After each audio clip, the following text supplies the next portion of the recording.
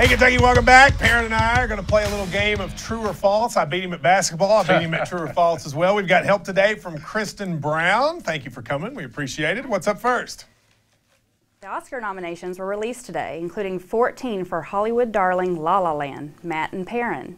True or false, La La Land should win Best Picture? False. I've seen about 5 of these pictures or movies. It depends on what you want to call them. La La Land's fine, but it's like, first of all, Ryan Gosling can't even sing. So why in the world is he up for this? I would say I'd go Manchester by the Sea. That was my favorite. I liked Hell or High Water as well. But La La Land's going to win. There's nothing Hollywood likes more than talking about itself.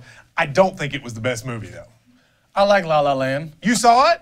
Yes. I feel like you would enjoy it. You're kind of musical. A little bit. You know, West Side Story. Don't you think it's weird? Like, I sort of agree with the Saturday Night Live skit. It's a movie about jazz and there are no black people in it. Like, how in the world is that? Like, that's not a real jazz movie, Perrin, right? Well, I mean, you know, Hollywood always has a Scottish guy playing a god in Egypt. I mean, they always do that type of stuff. Ben Kingsley was Gandhi, so I guess. There you go. Still, I would say, what was your favorite movie this year? There's so many of them. I can't think of Go them ahead right and now. say it. It was Bad Santa 2, wasn't it? Is that the Okay. one you liked? Yeah, don't make me blush. All right, that's hard. what I thought. What's next?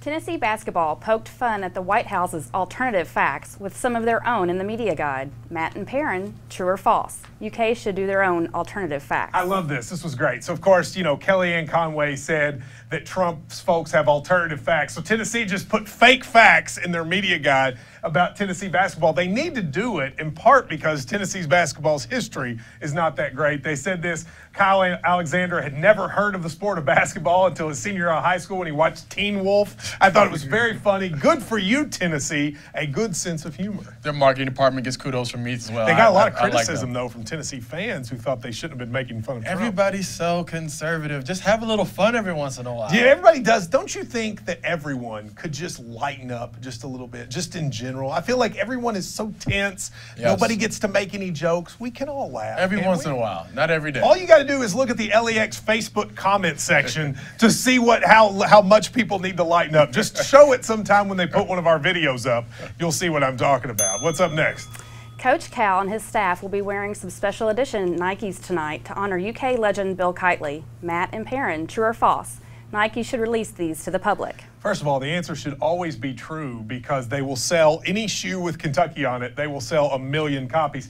This is odd to me. I think it's very cool that they're doing it for Bill Kitely, but doing it at the road game against Tennessee seems a little strange to me. Why would you do it for that game? I guess it may have something to do with like his birthday, but still, I'd probably do it for a home game. But I do think it's cool. Anything that honors Bill Kitely, I like. You know, you got to give hats off to Nike for doing this and recognizing what he did.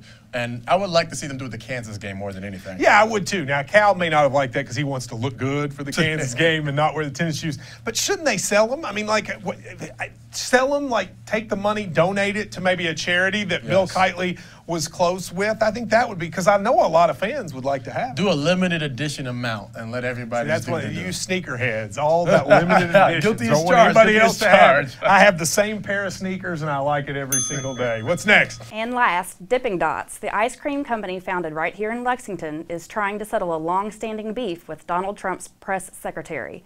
Matt and Perrin, true or false? Sean Spicer should make nice with Dippin' Dots. Right, for people who don't know, before Sean Spicer was Trump's press secretary, he would tweet all the time crushing Dippin' Dots, saying, I thought you were the ice cream of the future. Well, when's the future getting here? Now, you know, he's in a different role. He probably should make nice. But I like Dippin' Dots, but I've wondered, when does the future get here as well? They've always said it was the ice cream of the future, yet I only see them at games. I agree with that. It's ice cream of the future, and we'll see it progress. But who has a problem with Dipping Dots, though? Like, that's just, come on now. Dipping Dots? He apparently tweeted about Dippin' Dots like 10 times. Like, he has serious grudge against Dippin' Dots. Do you like Dippin' Dots? I like Dippin' Dots, but who picks on Dippin' Dots, though? Well, I mean, I was going to pick on Nabisco crackers, but I couldn't do it, so Dippin' Dots is the best I have. Come on. I like Dippin' Dots, and I didn't know it was a Kentucky company until I saw this story. So I got a problem with him if he doesn't like that. Go Cats. That's what I like. Kristen Brown, thank you very much for pitching in. You did a wonderful job.